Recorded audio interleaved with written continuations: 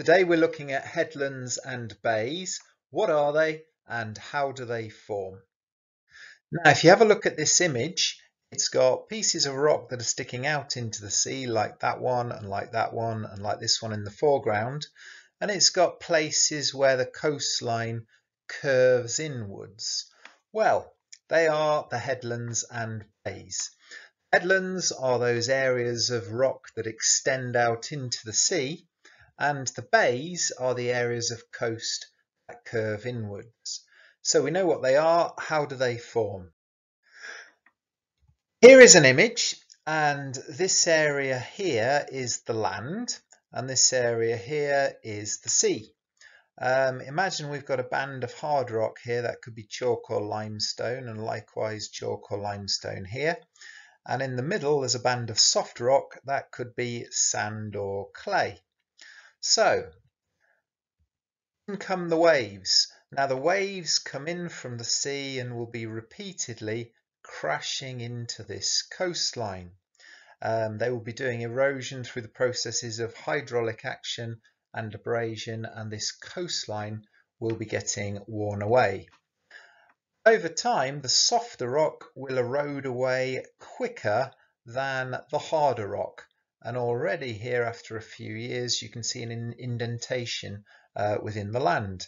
If we come back in a few years' time, because of repeated hydraulic action and abrasion, the soft rock has eroded away quicker than the areas of hard rock. And already we can see a headland here, and the bay between.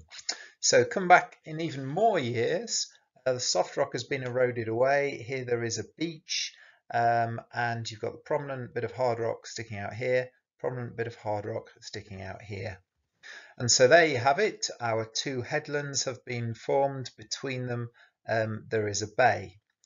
Now if we look at the land, here you've got an even area of coastline that is all hard rock, and if it's the same kind of rock making up the headland, we call it a concordant coastline. If we look at this area of coastline here, it's uneven because it's hard rock that sticks out and then soft rock that curves inwards, hard rock that sticks out. If the rock types are different, causing headlands and bays, we call it a discordant coastline. Now, here is an example of such a coastline, and we're going to go down south within England. We're going to go to Dorset, and we're going to be looking at the area around Swanage Bay. So Swanage Bay is in Dorset, and it's got two headlands, Ballard Point and Dirlston Head, to either side. And then this picture is from the GCSE Bite Size website. Here is our harder rock, which is chalk. And then here's another area of harder rock, which is limestone. In between there are soft clays and sands.